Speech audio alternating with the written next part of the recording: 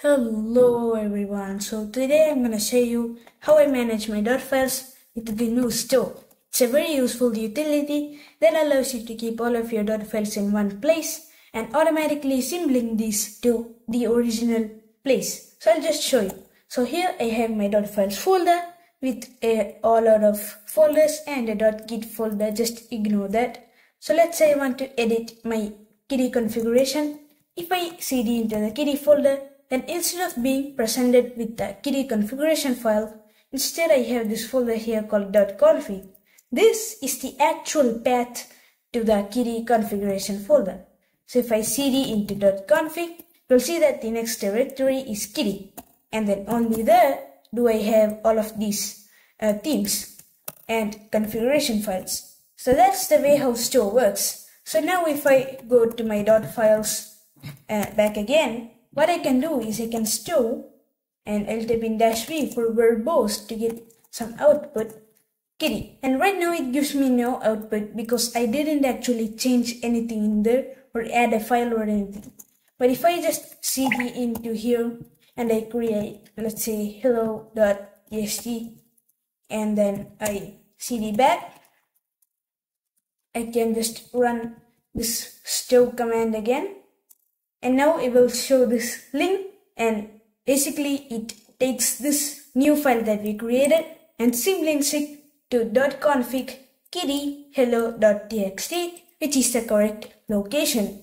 This means I can just edit any configuration file I want. So I actually have a script for this that shows up this nice little prompt with everything. So I can edit, let's say, my key bindings, and if I add in something here like hello, and this is in this .files directory. It is not the official configuration directory of this. But if I now open up the actual file, which is in .config hyperconf input.conf, edit, you can see that this hello here has also added in here.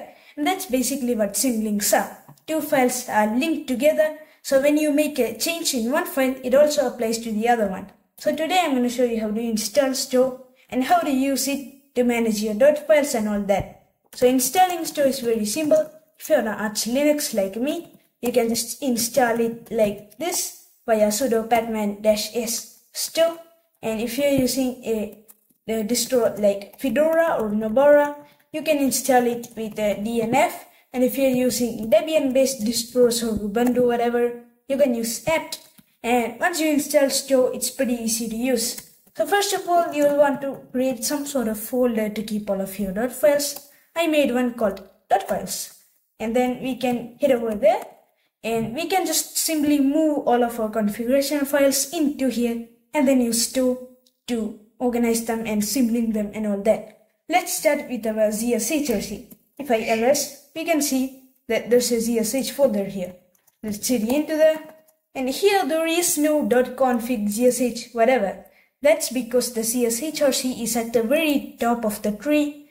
It is in the home directory. So these two files are supposed to be in the home directory.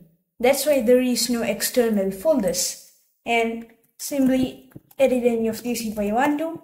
Then once I'm done, I can just cd into my .files folder, type in stow-d home zsh, and I will stow all of my files. And now I can just edit all of my .files in here. So this is very useful if you don't know where all of these configuration files are and you want all of them in one single place, very easy to access. So hope this video helped you, and bye bye.